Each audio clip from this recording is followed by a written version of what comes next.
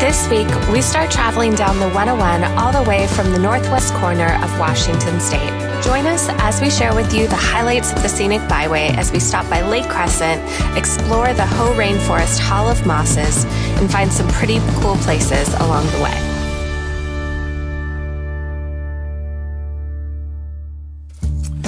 Good morning. It is Sunday, and I am watching the Seahawks. Check out this entertainment center. I'm just waiting for Crystal to come out of the hotel room. We had to get a hotel room yesterday because she needed to do some video conferencing with some pretty solid Wi-Fi. So we got a hotel so she could be up in the room and do her thing up there. Getting ready to take off down the 101. Oh, and here she is right now. I'm hungry. Okay, let's go eat.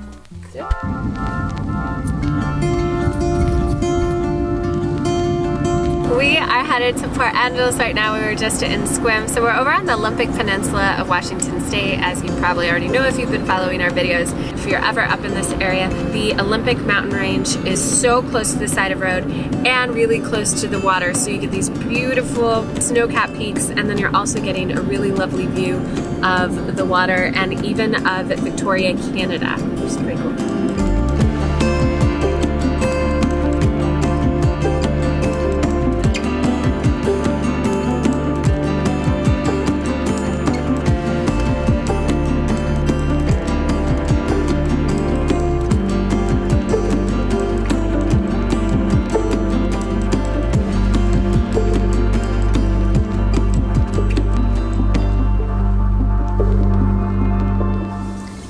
We just pulled into the Lake Crescent area. This is definitely one of my favorite places in the whole entire world. You definitely get a feel that we're in the rainforest, because we're actually not that far from the Hoh Rainforest. We're in the Olympic National Forest. Oh no! Bummer. So the lodge is closed. Oh, it's definitely one of the most gorgeous lodges. Bummer, man, that sucks. Yeah. Well, there goes that idea. So, instead of being at the lodge right now, we're over at the boat launch.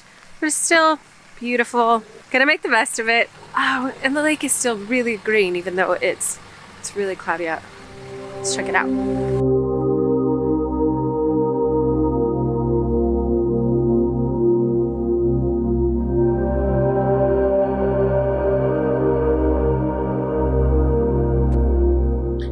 An interesting story to know about Lake Crescent is that a man actually murdered his wife and threw her in the lake. I think he tied her to something and took a boat out and took her to the middle of the lake, which I forget how deep it is, but it is very, very cold lake, that's for sure, because it gets really cold in here because it is part of the Olympic National Forest.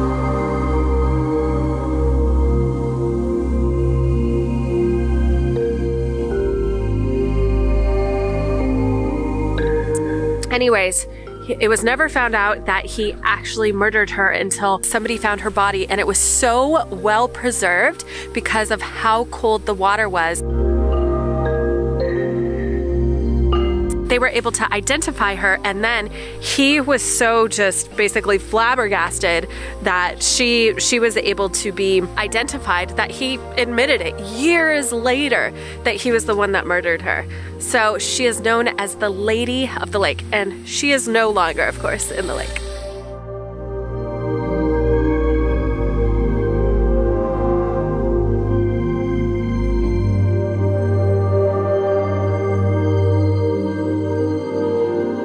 This lake is also an amazing swimming spot during the summer. Usually everybody goes to Lake Crescent Lodge. It's one of the few places that's public that has a beach which you can lay out in. Even if you're not staying at the Lake Crescent Lodge. The lodge is amazing, by the way. It usually books up far in advance if you come here. So you definitely want to look at booking months in advance. This is where we've taken my parents for their anniversary earlier this year while we were in the middle of our van build.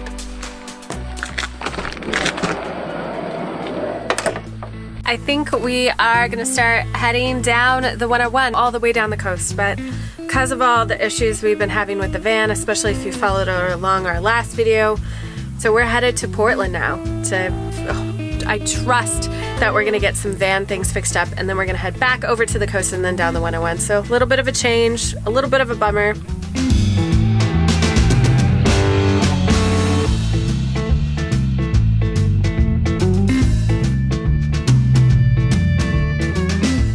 I don't know why I didn't realize this, but on our way down the 101, we actually are stopping through Forks. We're in Twilight territory.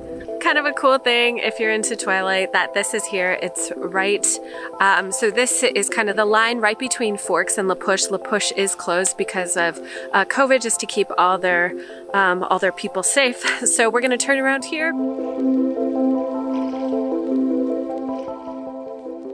We just found a cool spot, camping spot near the Hoh Rainforest. It's the Hoh Oxbow campground, free with a discovery pass, which we have, so it's free. We were not going to go to the Hoh Rainforest, but turns out we are. I think we're gonna go there tomorrow morning. Yeah. And then we're gonna go somewhere else. Yeah, it'll be a surprise. You just have to wait.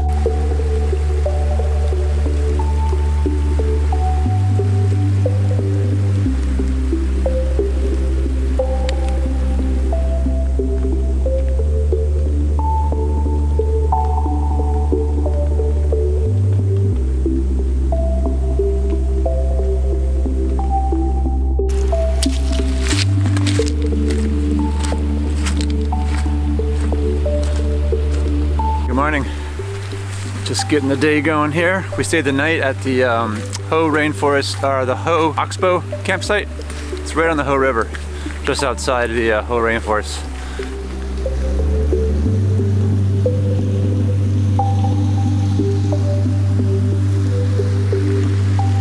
This really cool campsite that we found has 8 sites, and it's right off the 101, so it's very easy to find. If you're driving past the 101, you want to go to the Hoh Rainforest. It's only 2 miles from the entrance to the Hoh Rainforest, and so we were the only ones here, which was also very awesome. Of course, it's rainy this time of year.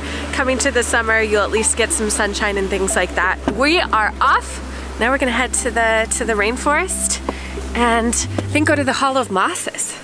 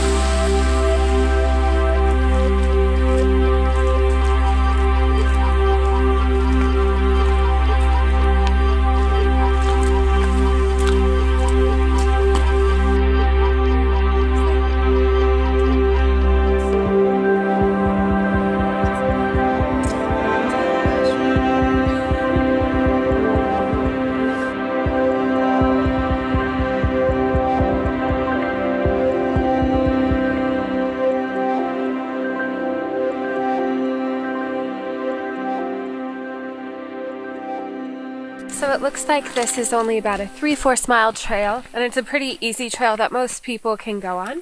But you can also use this area to go to deeper parts within the Olympic National Forest, into the valleys and basins, and even go climb up further into the mountains.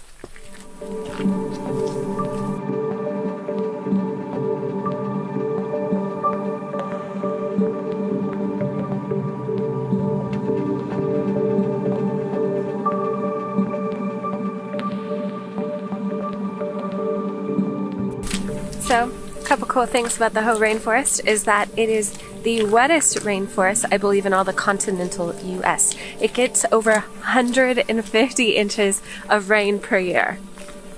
That's a lot of rain. That is a lot of rain. Most of the trees here are over 200 feet tall, and unlike tropical rainforests, this one is coniferous, meaning there's Doug firs, hemlocks, trees with pine needles and stuff like that. Wow. Look at this. This is crazy. So Wow. incredible.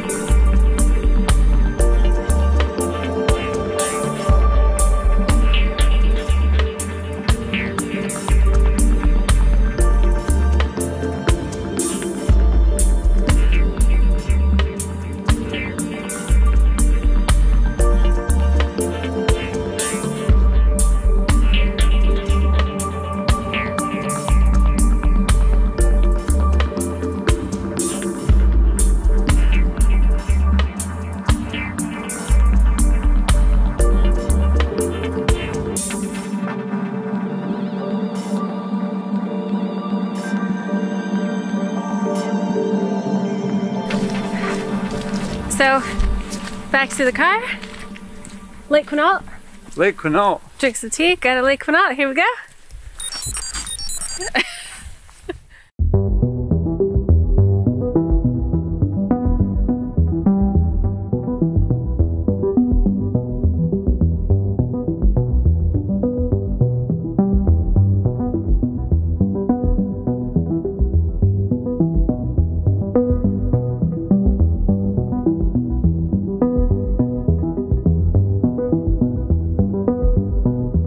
This is so cool. We didn't think we were actually going to be able to see the ocean today, and we are at Ruby Beach right now. Just a real quick pull off. We're not going to do the hike and go down to the water. It's stormy, it's rainy, it's very Pacific Northwest today.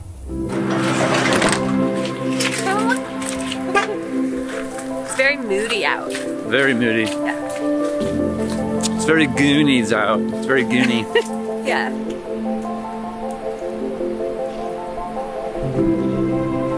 The one thing about the Oregon coast, the Washington coast, which is so different from California, I think, is that it's usually so foggy and overcast, so you really can't see that far out. But it has this real dramatic, moody feel to it.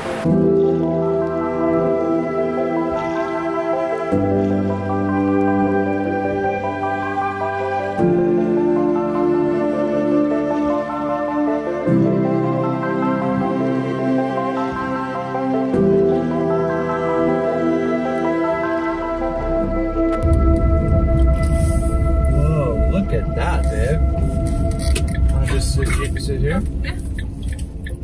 Whoa. So yeah, we just got to Lake Quinault, and we're at the Lake Quinault Lodge here. And it is very nice.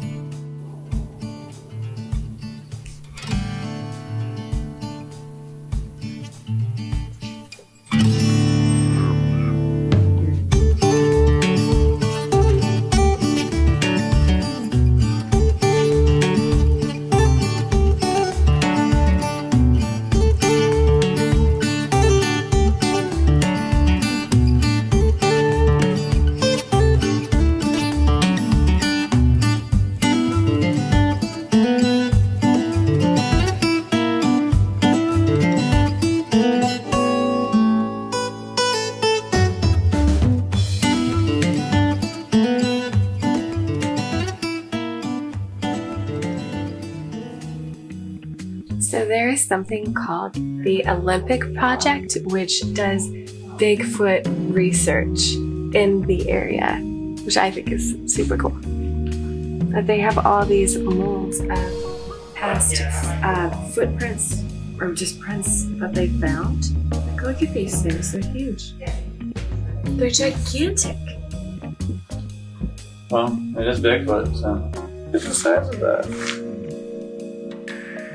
So that lodge was pretty incredible. The build, it just has that beautiful dark wood. It's an amazing large fireplace and definitely has that cozy feel. We didn't see much information about the lodge itself, but I believe it was built in the early 1900s.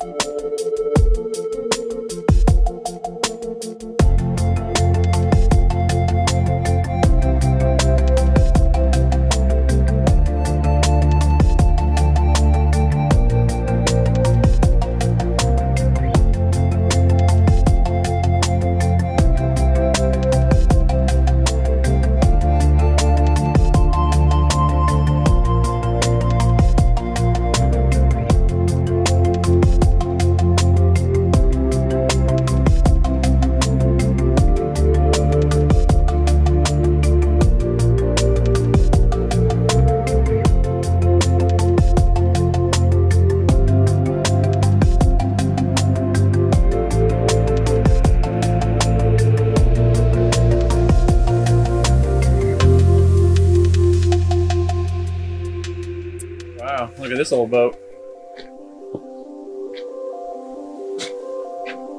What's the deal with it? It's a canoe. It's a canoe. In the Pacific Northwest, some canoes were built as large as 100 feet long and 7 feet wide, which could hold up to 60 people. They were the form of transportation used by Native American tribes living near the rivers, lakes, and oceans. This is a 24-foot canoe. This is a 24-foot canoe. I just heard her say they made them up to 100 feet long, 7 feet wide canoes. It's not really a canoe anymore, is it?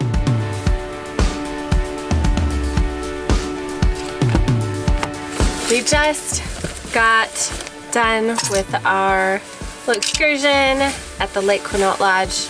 Wish we could stay here longer. Yeah, nice place. Yeah, we gotta get going because we have to head down to Portland, see this guy about our van, fix it up. So I think we're gonna wrap up this video right here. Yeah. Yeah, so if you like this video, please give us a like, a subscribe. We'd appreciate it. And we will see you next week, and we'll see if we get our van fixed and we can head down south. I believe we will. See you then.